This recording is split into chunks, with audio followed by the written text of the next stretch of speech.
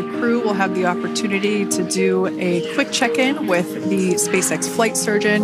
This is standard procedure for every Dragon spacecraft when it returns to Earth. It's just an initial check-in, make sure everybody is doing okay. We just saw that hydraulic arm get lowered into the lifting position. That arm will be the mechanism that is utilized to lift Dragon up and out of the water and into the... And there we do see Crew 9, some happy waves, smiles all around back on Earth.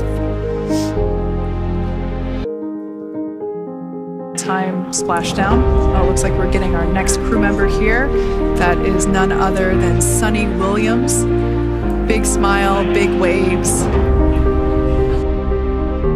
There we have it, some waves, some thumbs up, and some smiles.